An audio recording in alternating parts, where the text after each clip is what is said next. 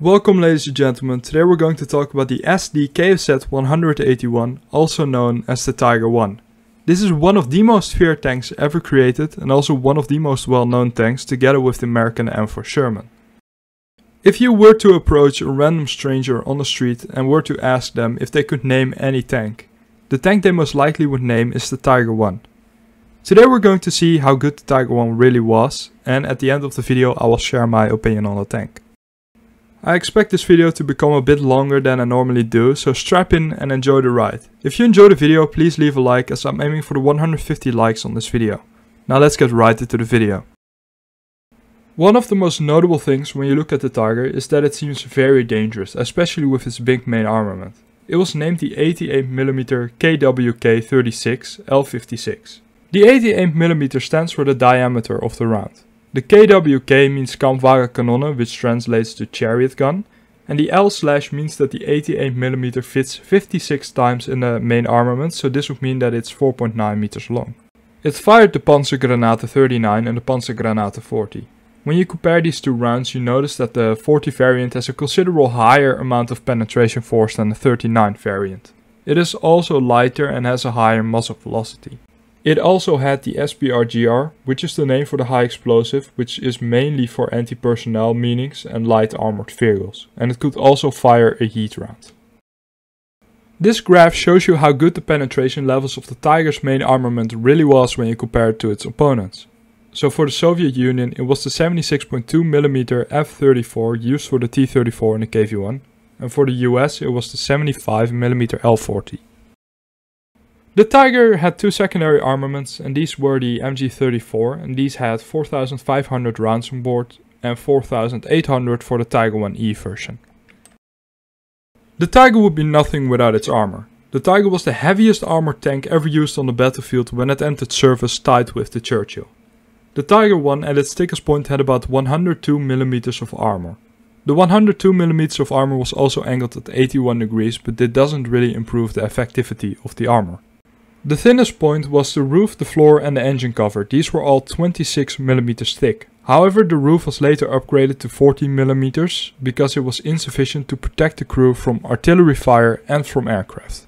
To give you guys a proper example of how important it is, in 1943 there was a battle near the village of Semernikovo, where Lieutenant Zabel recalls how it is to fight in one of these vehicles.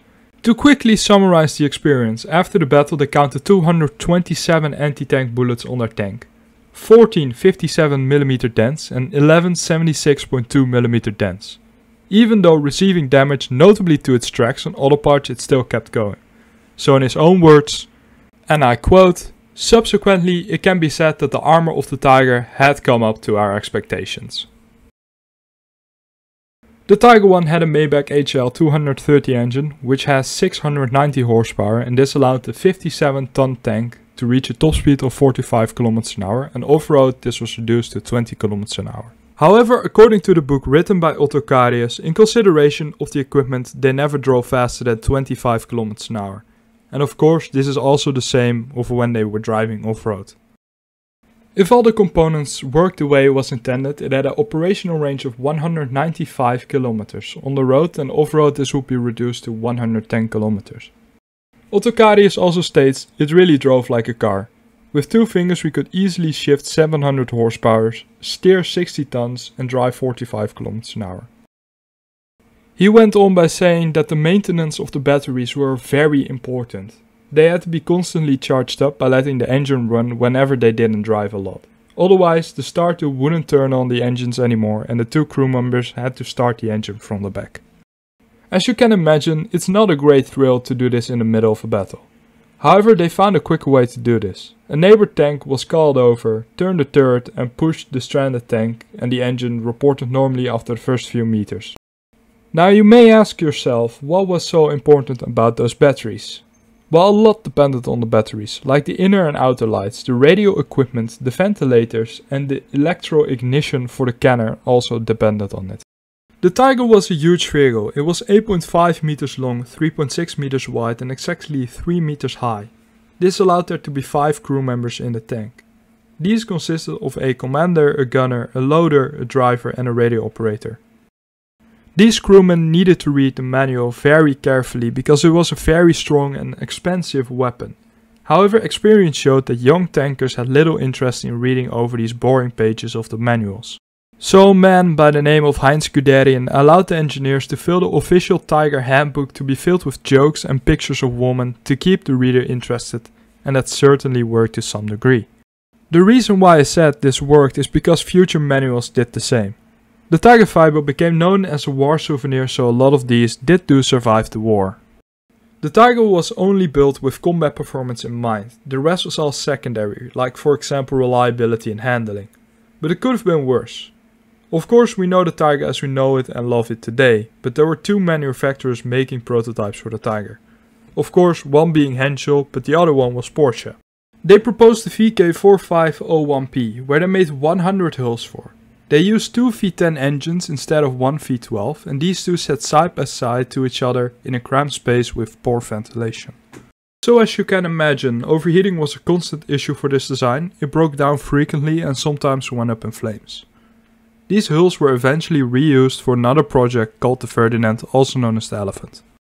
But even though the Tiger I was less prone to suddenly catch fire, it was still very unreliable. It was also plagued by track failures and gearbox failures. Another issue was that it could easily get immobilized by mud, snow or something of that sort. And especially on the Eastern Front, mud and snow were very common. The Tiger also consumed a very high amount of fuel, which made supplying it with enough fuel difficult. For transport, the Tiger had narrower tracks fitted, so it was easier to transport. Once it arrived at the destination, the narrow tracks were replaced with wider ones. Everyone has heard stories about something which is called Tiger phobia, and even though it was real, it wasn't as much as people are often led to believe. The stories of Shermans refusing to engage Tiger tanks is more often down to tactics. Because according to the Allies, engaging tanks was an artillery job. If a Sherman tanker spotted a Tiger, they radioed the position to the artillery and then they fired in that area. Like I stated before, the Tiger I was very expensive to make, both in materials and money. If you account for inflation, making one Tiger is about 1/3 of making an M1 Abrams. It was so expensive that you could build 21 105mm howitzers for one Tiger I tank. It took 300,000 man-hours to build one Tiger I tank, that is double that of the Panther. The Tiger was also used as a base for different armored fighting vehicles or tanks. So for example, the Sturm Tiger, the meme AFV with the 380mm main armament, was actually built on the Tiger I chassis. And the famous Tiger 131 was the Tiger 1H version, and you also have a Tiger E version. Now we come to everyone's favorite part, service history. I will talk about the most interesting and best and worst feats of the Tiger I. First, usage. The first unit to receive the Tiger I was the Schwerpanzerabteilung 502, which received 4 of them. These 4 were deployed near Leningrad, but like I explained before, the Tiger I wasn't good in soft swampy terrain, so they sank a bit in the ground, immobilizing them. So they became easy targets for Soviet anti-tank guns. They were repeatedly hit, but none did penetrate the tank itself. However, their weakness to poor terrain was immediately exposed. 3 of the 4 of them became disabled either through mechanical failures, enemy fire breaking their tracks, or due to the terrain. These tanks had to be recovered, however one of them was basically impossible to recover. So they decided it was better to just blow it up instead. This was a big lesson to be learned from Germany right from the get-go. As a result of the British successes at El Alamein in North Africa in November 1942, Tiger tanks were sent to Tunisia to bolster the strength of the German and Italian forces. The first 3 vehicles arrived at Port Bizerte on the 23rd of November with a total of 20 being sent. Their combat debut in North Africa came when engaging M3 Lee tanks near the town of Dir Dada on the 1st of December 1942. The dense olive groves meant that the combat range became very short, often under 100 meters, where the Tiger received many hits on the weaker side of their armor. However, the Tiger was victorious and counted 2 M3 Lees destroyed as their first success. This action was followed up with attacks on American forces between Dir Dada and Terburba, destroying a total of 4 anti-tank guns, 6 Stuart light tanks, 2 half-tracks, a various soft-skinned vehicles and an unknown number of men, for the loss of 3 Panzer IIIs and no Tigers. On the 10th of December, 5 Tigers encountered 20 to 25 M3 and M5 tanks who were harassing German artillery. The Tigers managed to knock out 12 of them for no losses. The 37mm on the M3 and M5 light tanks proved to be useless against the Tiger. And of course the most popular Tiger tank, the Tiger 131, was also knocked out and captured here. There are several theories about this, but the most accepted theory is that it was knocked out by a Churchill shell, breaking the turret ring, and the Tiger was ended up abandoned by its crew. It was during the Soviet 1943 offense that the impact of the Tiger was truly felt when, despite operating not more than 7 Tigers in the field at the time, they were credited with nearly a quarter of all Soviet tank losses. The first large-scale combat action for the Tiger 1 took place in July 1943, during Operation Citadel at Kursk, where 146 Tigers were used, but eventually they lost this offense. The Tiger was also deployed to try to stop the invasion of Anzio. Here we'll see why the Tiger was seen as unreliable, because 60% of the Tiger 1 tanks suffered from mechanical issues on the way to the front lines. This was over the course of 200 kilometers, because they could not be transported further due to enemy air superiority. Ultimately, Allies managed to break out and liberate Italy. Of course, when we talk about this, we also need to mention some of the highest decorated aces who fought in a Tiger 1 tank. Names like Michael Whitman, Kurt Knispel and Otto Karius come to mind.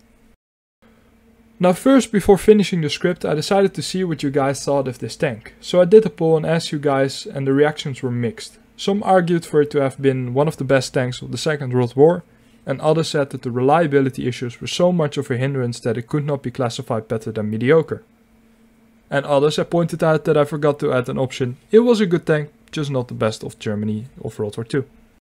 In a time where innovation went so incredibly quick, I'd say yeah, the Tiger 1 was probably one of the best and strongest vehicles for 2 years, and it's incredibly impressive that it could basically dominate the battlefield for 2 years. But then again, it was very unreliable, so I'd say, in terms of performance, yeah, I'd say it's the best tank Germany has had in World War II. But just the entire package, its weight, its fuel consumption, stuff like that, I'm not gonna give it that crown. Anyway, that was it for today's video. I hope you guys enjoyed it. If you did, leave a like, and I'll see you guys in the next video.